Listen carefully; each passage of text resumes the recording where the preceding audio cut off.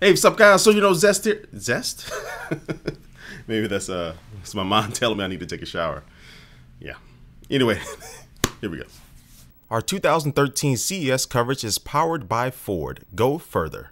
Hey, what's up, guys? SoldierKnowsBest here, back here at CES 2013. Some more of my SoldierKnowsBest coverage while I'm here. And what I'm going to be showing you in this video is Intel's perceptual technology that they are demoing here at CES 2013. And this is technology is kind of a step up from the Kinect, where the Kinect tracks your arms and your limbs and your body and movements and things like this. But this technology is going to be able to track your individual fingers, your entire hand, including your fingers, even the joints in your fingers. So using 6th Sense and also a Creative 3D camera, they had a demo of Portal 2, so you can actually play Portal 2 with your hands. So they actually modified the game to be able to work with this new technology, and it actually performed very well. You're able to actually close your hand to drop the cube. It looks pretty cool when you are playing with it. And I would say the controls are pretty solid for this just being an SDK, them just really kind of working the kinks out so far. Now they want to definitely bring this to a consumer product, I think by the end of this year or sometime soon. They're really working hard to get this thing out, and I can really see a lot of good possibilities for this. And even in the future, they say this technology will be able to track your individual eyes as well, which would be cool too.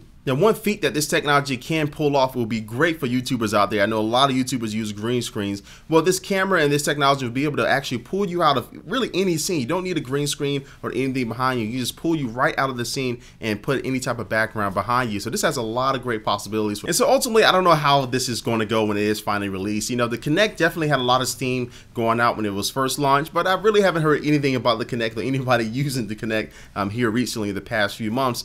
So this technology definitely has a lot of promise. It's really cool once you actually get your hands on it, but we'll see what type of longevity it's going to have in the consumer marketplace. So anyway, guys, it's been another video here from SoldierKnowsBest here at CES 2013 down in Las Vegas. Leave a comment down below what you think about this perceptual technology that Intel is showing, and if something that you're interested in, leave that comment down below, and I will catch you guys later. Peace, and now our sponsor.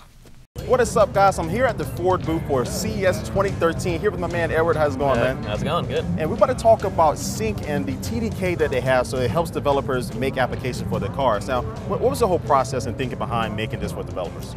Making this, basically we want more developers in the vehicle. We want people to start creating some really unique, interesting applications, instead of just, internet radio or, other type of maybe navigation apps. We want people to really think outside the box, so to speak, and create something, awesome for the vehicle. So this is what you send to developers. Can you give us a quick little walkthrough about what this is? Yep, this is basically the in-car experience. You have your screen on the top, you have the center stack with all the necessary buttons, as well as some of the vehicle simulation buttons. You can turn the car off and on, open doors, you can tell it or make it simulate like the car is moving forward or going in reverse, different aspects of that way. And this will allow you to make applications for Android and iOS. So right. Cover the two major platforms. Yep, that's always a good thing. Yep, always absolutely. a good thing. Well, thanks ever, man, for stopping by and letting us know about this. And I want to thank you guys for watching this CES 2013 coverage that is powered by Ford. I will catch you guys next time.